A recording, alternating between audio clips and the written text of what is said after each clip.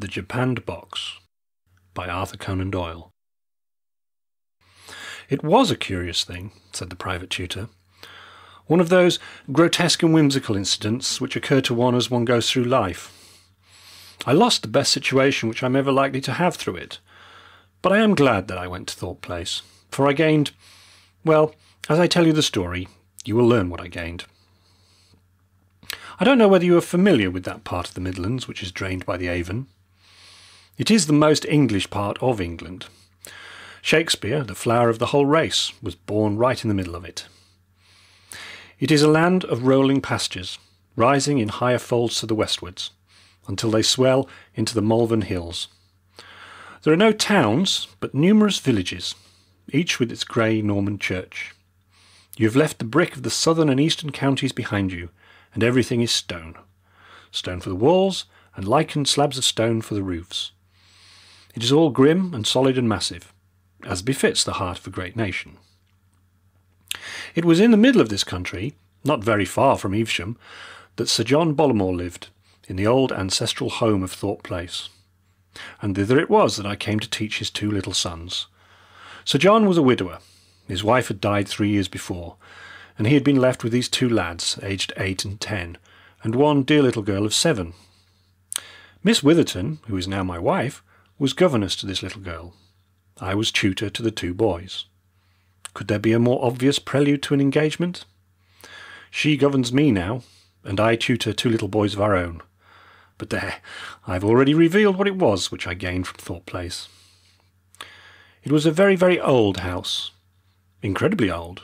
Pre-Norman, some of it. And the Bollamores claim to have lived in that situation since long before the Conquest. It struck a chill to my heart when first I came there. Those enormously thick grey walls, the rude crumbling stones, the smell as from a sick animal which exhaled from the rotting plaster of the aged building. But the modern wing was bright, and the garden was well kept. No house could be dismal which had a pretty girl inside it, and such a show of roses in the front. Apart from a very complete staff of servants, there were only 4 of us in the household. These were Miss Witherton, who was at that time 24 and as pretty, well, as pretty as Mrs. Colmore is now. Myself, Frank Colmore, aged 30. Mrs. Stevens, the housekeeper, a dry, silent woman, and Mr. Richards, a tall, military-looking man who acted as steward to the Bollamore estates. We 4 always had our meals together, but Sir John had his usually alone in the library. Sometimes he joined us at dinner, but on the whole we were just as glad when he did not, for he was a very formidable person. Imagine a man 6 feet 3 inches in height, majestically built, with a high-nosed aristocratic face, brindled hair, shaggy eyebrows, a small pointed Mephistophelian beard, and lines upon his brow and round his eyes as deep as if they had been carved with a penknife. He had grey eyes, weary, hopeless-looking eyes, proud and yet pathetic, eyes which claimed your pity, yet dared you to show it. His back was rounded with study, but otherwise he was as fine a looking man of his age, 55 perhaps, as any woman could wish to look upon. But his presence was not a cheerful one. He was always courteous, always refined, but singularly silent and retiring. I have never lived so long with any man and known so little of him. If he were indoors, he spent his time either in his own small study in the eastern tower, or in the library in the modern wing.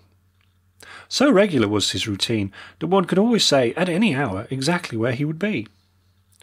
Twice in the day he would visit his study, once after breakfast, and once about 10 at night. You might set your watch by the slam of the heavy door. For the rest of the day he would be in his library. Save that, for an hour or 2 in the afternoon, he would take a walk or a ride, which was solitary like the rest of his existence. He loved his children and was keenly interested in the progress of their studies, but they were a little awed by the silent, shaggy-browed figure, and they avoided him as much as they could. Indeed, we all did that. It was some time before I came to know anything about the circumstances of Sir John Bollamore's life, for Mrs. Stevens, the housekeeper, and Mr. Richards, the land steward, were too loyal to talk easily of their employer's affairs. As to the governess, she knew no more than I did, and our common interest was one of the causes which drew us together. At last, however, an incident occurred which led to a closer acquaintance with Mr. Richards and a fuller knowledge of the life of the man whom I served. The immediate cause of this was no less than the falling of Master Percy, the youngest of my pupils, into the mill race, with imminent danger both to his life and to mine, since I had to risk myself in order to save him. Dripping and exhausted, for I was far more spent than the child, I was making for my room when Sir John, who had heard the hubbub, opened the door of his little study and asked me what was the matter. I told him of the accident, but assured him that his child was in no danger, while he listened with a rugged, immobile face, which expressed in its intense eyes and tightened lips all the emotion which he tried to conceal. "One moment. Step in here. Let me have the details," said he, turning back through the open door.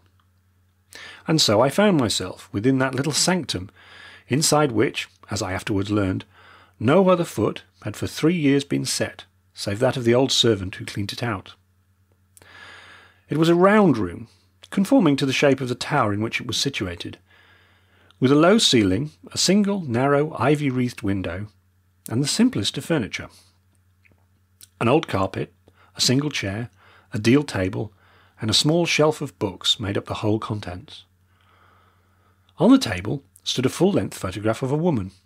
I took no particular notice of the features, but I remember that a certain gracious gentleness was the prevailing impression.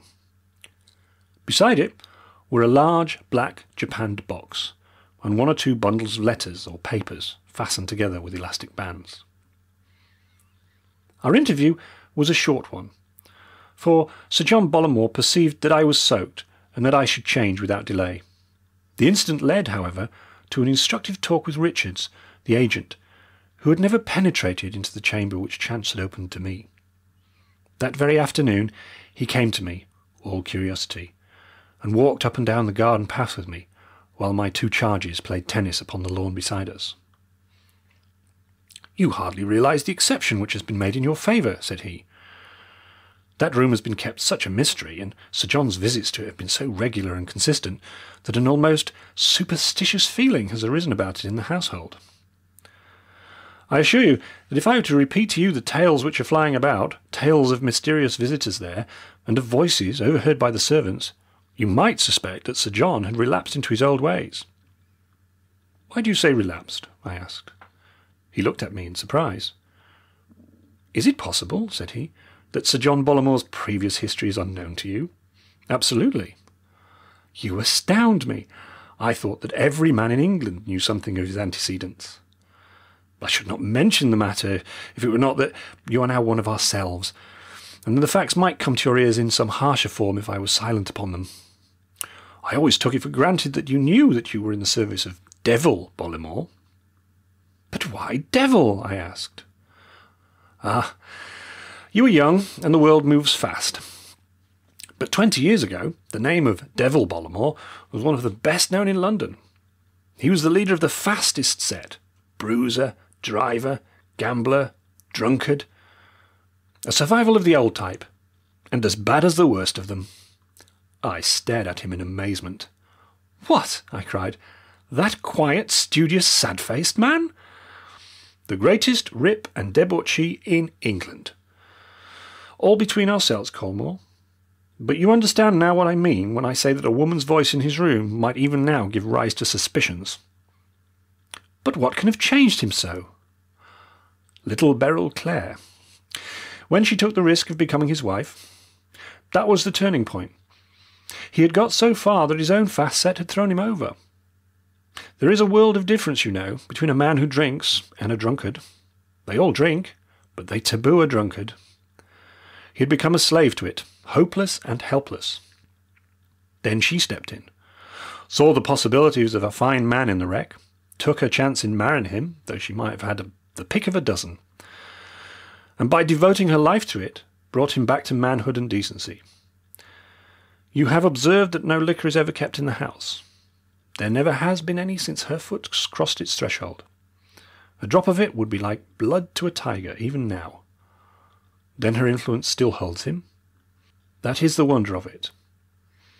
When she died 3 years ago, we all expected and feared that he would fall back into his old ways.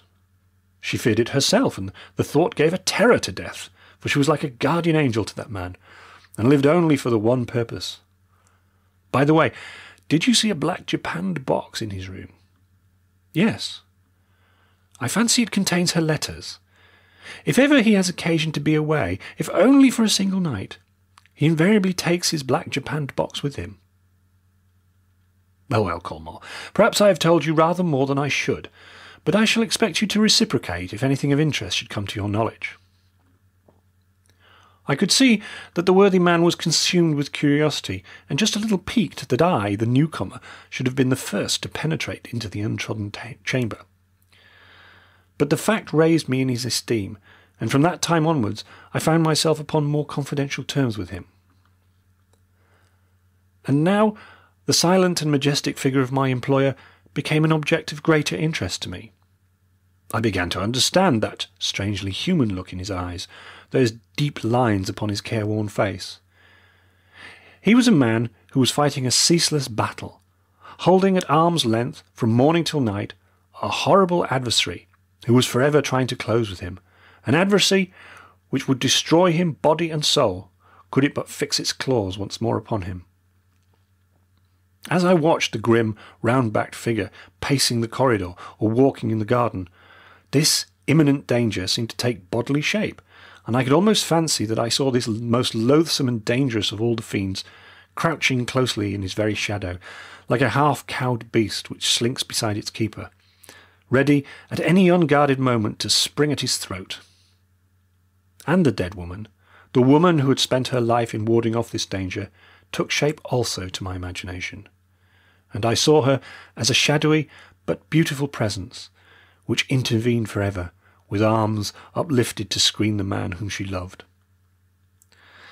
In some subtle way he divined the sympathy which I had for him, and he showed in his own silent fashion that he appreciated it. He even invited me once to share his afternoon walk, and although no word passed between us on this occasion, it was a mark of confidence which he had never shown to anyone before. He asked me also to index his library. It was one of the best private libraries in England, and I spent many hours in the evening in his presence, if not in his society, he reading at his desk, and I sitting in a recess by the window, reducing to order the chaos which existed among his books. In spite of these close relations, I was never again asked to enter the chamber in the turret.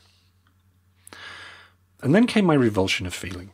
A single incident changed all my sympathy to loathing, and made me realise that my employer still remained all that he had ever been, with the additional vice of hypocrisy.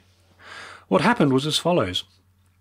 One evening, Miss Witherton had gone down to Broadway, the neighbouring village, to sing at a concert for some charity, and I, according to my promise, had walked over to escort her back. The drive sweeps round under the eastern turret, and I observed as I passed that the light was lit in the circular room. It was a summer evening, and the window, which was a little higher than our heads, was open. We were, as it happened, engrossed in our own conversation at the moment, and we had paused upon the lawn which skirts the old turret, when suddenly something broke in upon our talk and turned our thoughts away from our own affairs. It was a voice, the voice undoubtedly of a woman. It was low, so low that it was only in that still night air that we could have heard it. But hushed as it was, there was no mistaking its feminine timbre. It spoke hurriedly, gaspingly for a few sentences, and then was silent. A piteous, breathless, imploring sort of voice. Miss Witherton and I stood for an instant, staring at each other. Then we walked quickly in the direction of the hall door. "It came through the window," I said. "We must not play the part of eavesdroppers," she answered. "We must forget that we have ever heard it." There was an absence of surprise in her manner which suggested a new idea to me. "You have heard it before," I cried. "I could not help it. My own room is higher up on the same turret. It has happened frequently." "Who can the woman be?" "I have no idea. I had rather not discuss it." Her voice was enough to show me what she thought. But granting that our employer led a double and dubious life, who could she be, this mysterious woman who kept him company in the old tower? I knew from my own inspection how bleak and bare a room it was. She certainly did not live there, but in that case, where did she come from? It could not be anyone of the household. They were all under the vigilant eyes of Mrs. Stevens.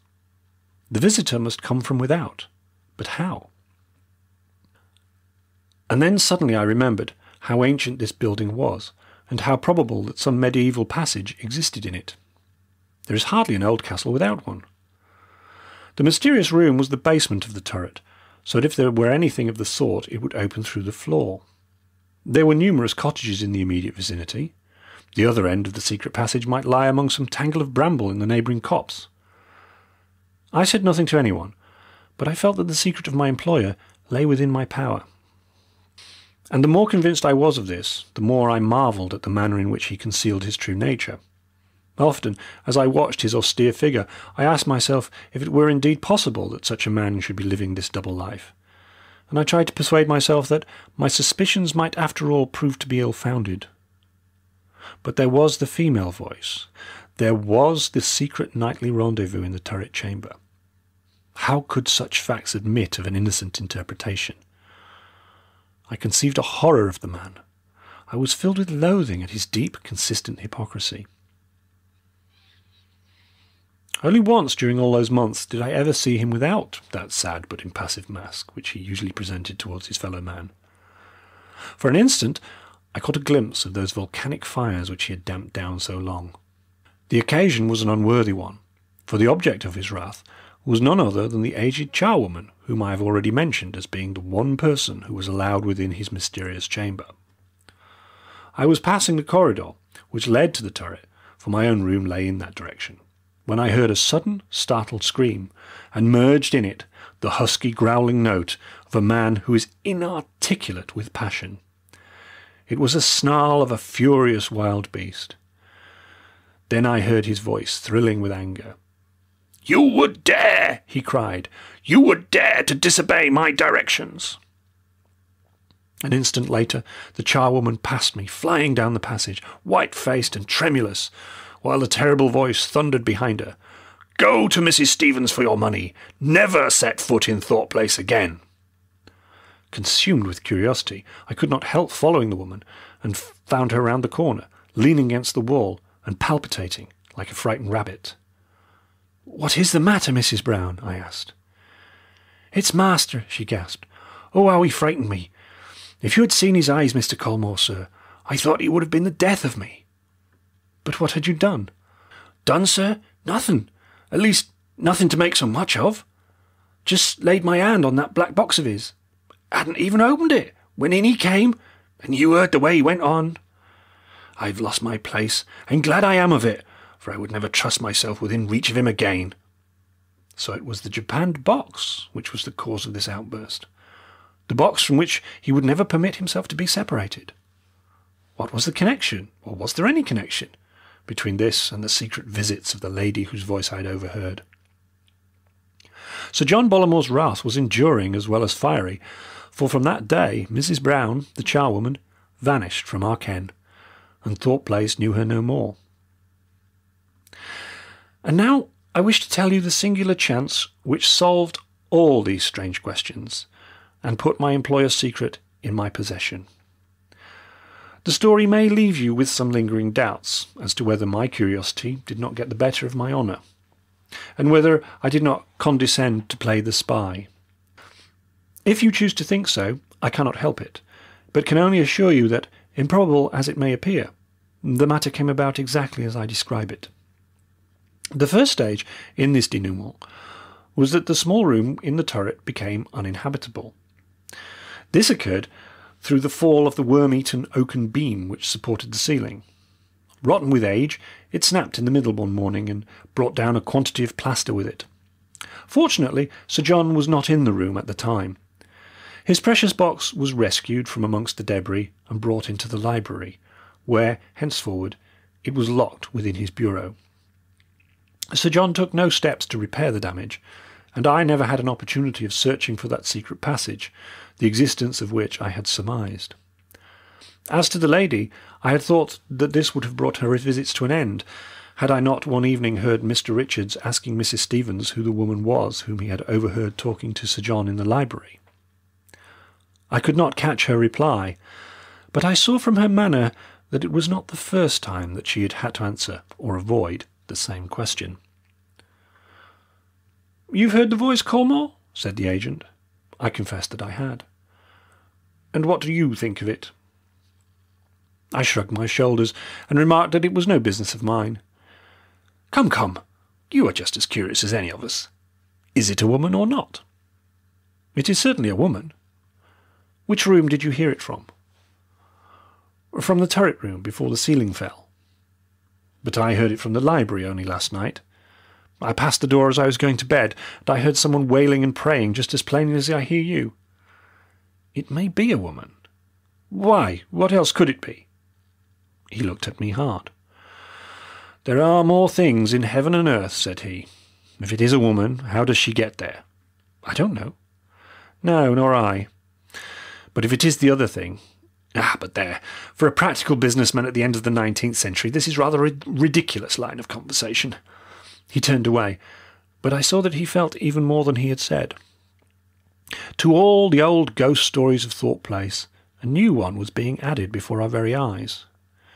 It may by this time have taken its permanent place, for though an explanation came to me, it never reached the others. And my explanation came in this way.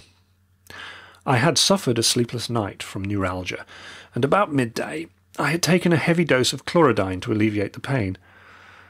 At that time I was finishing the indexing of Sir John Bollamore's library, and it was my custom to work there from 5 till 7. On this particular day I struggled against the double effect of my bad night and the narcotic. I have already mentioned that there was a recess in the library, and in this it was my habit to work. I settled down steadily to my task, but my weariness overcame me, and, falling back upon the settee, I dropped into a heavy sleep. How long I slept, I do not know, but it was quite dark when I awoke. Confused by the chlorodyne which I had taken, I lay motionless in a semi-conscious state. The great room, with its high walls covered with books, loomed darkly all around me. A dim radiance from the moonlight came through the farther window, and against this lighter background I saw that Sir John Bollamore was sitting at his study table. His well-set head and clearly cut profile were sharply outlined against the glimmering square behind him. He bent as I watched him, and I heard the sharp turning of a key and the rasping of metal upon metal. As if in a dream, I was vaguely conscious that this was the japanned box which stood in front of him, and that he had drawn something out of it, something squat and uncouth, which now lay before him upon the table. I never realized, it never occurred to my bemuddled and torpid brain, that I was intruding upon his privacy, that he imagined himself to be alone in the room. And then, just as it rushed upon my horrified perceptions, and I had half risen to announce my presence, I heard a strange, crisp, metallic clicking, and then the voice. Yes, it was a woman's voice. There could not be a doubt of it, but a voice so charged with entreaty and with yearning love that it will ring forever in my ears. It came with a curious, far-away tinkle, but every word was clear, though faint, very faint, for they were the last words of a dying woman. "I am not really gone, John," said the thin, gasping voice. "I am here, at your very elbow, and shall be until we meet once more. I die happy to think that morning and night you will hear my voice. Oh, John, be strong. Be strong until we meet again." I say that I had risen in order to announce my presence, but I could not do so while the voice was sounding. I could only remain half lying, half sitting, paralysed, astounded, listening to those yearning, distant, musical words. And he who was so absorbed that even if I had spoken, he might not have heard me. But with the silence of the voice came my half-articulated apologies and explanations. He sprang across the room, switched on the electric light, and in its white glare I saw him, his eyes gleaming with anger, his face twisted with passion, as the hapless charwoman may have seen him weeks before. "Mr. Colmore," he cried, "you, here! What is the meaning of this, sir?" With halting words, I explained it all. My neuralgia, the narcotic, my luckless sleep and singular awakening. As he listened, the glow of anger faded from his face, and the sad, impassive mask closed once more over his features.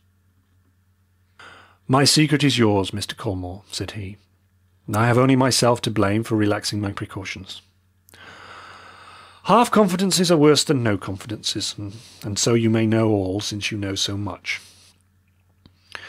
The story may go where you will when I have passed away, but until then I rely upon your sense of honour that no human soul shall hear it from your lips. I am proud still, God help me, or at least I am proud enough to resent that pity which this story would draw upon me. I have smiled at envy, and disregarded hatred, but pity is more than I can tolerate. You have heard the source from which the voice comes, that voice which has, as I understand, excited so much curiosity in my household. I am aware of the rumours to which it has given rise. These speculations, whether scandalous or superstitious, as such as I can disregard and forgive. What I should never forgive would be a disloyal spying and eavesdropping in order to satisfy an illicit curiosity. But of that, Mr. Colmore, I acquit you. When I was a young man, sir, many years younger than you are now, I was launched upon town without a friend or adviser, and with a purse which brought only too many false friends and false advisers to my side. I drank deeply of the wine of life. If there is a man living who has drunk more deeply, he is not a man whom I envy. My purse suffered, my character suffered, my constitution suffered. Stimulants became a necessity to me. I was a creature from whom my memory recoils. And it was at that time, the time of my blackest degradation, that God sent into my life the gentlest, sweetest spirit that ever descended as a ministering angel from above. She loved me, broken as I was, loved me, and spent her life in making a man once more of that which had degraded itself to the level of the beasts. But a fell disease struck her, and she withered away before my eyes. In the hour of her agony, it was never of herself, of her own sufferings, and her own death that she thought. It was all of me. The one pang which her fate brought her was the fear that when her influence was removed, I should revert to that which I had been. It was in vain that I made oath to her that no drop of wine would ever cross my lips. She knew only too well the hold that the devil had upon me, she who had striven so to loosen it, and it haunted her day and night, the thought that my soul might again be within his grip. It was from some friend's gossip of the sick-room that she heard of this invention, this phonograph, and with the quick insight of a loving woman she saw how she might use it for her ends. She sent me to London to procure the best which money could buy. With her dying breath she gasped into it the words which have held me straight ever since. Lonely and broken, what else have I in the world to uphold me? But it is enough. Please God, I shall face her without shame when he is pleased to reunite us. That is my secret, Mr. Colmore, and whilst I live, I leave it in your keeping.